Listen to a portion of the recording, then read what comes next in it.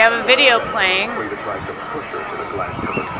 showing one of Ringling Brothers' circus elephants in 1995 breaking free from its group of people, or from the group of people and its group of elephants. And we're trying to get information out to the public, and having this visual is going to be really helpful. And we got this guy over here with his little nasty phone taking more pictures because he thinks he's so intimidating, documenting who we are so they know all of our faces.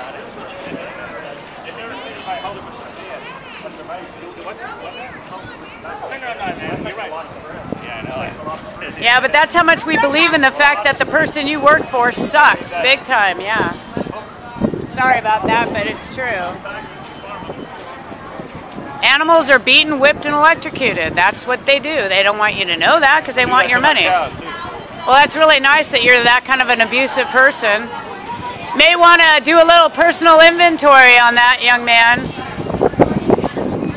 Animal abuse is not right. You support animal abuse by going to Ringling Brothers. We get that you have your tickets tonight. We're trying to educate you on why you don't want to go. Anyone want to be awakened in this moment, this time? Anybody want to become evolved enough to recognize that humans do not have a right to enslave animals? It could be a defining epiphany in your life right now, at this time. Grab a sign and join us.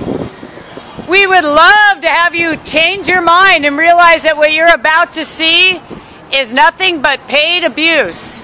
These animals are tortured, electrocuted, beaten, whipped. That is how they're taught to do tricks. They are taught to do tricks by instilling fear, by using abuse methods. They are not kind. They don't give them peanuts to get them to stand on their head. Please do not come back next year. Do not come back next year.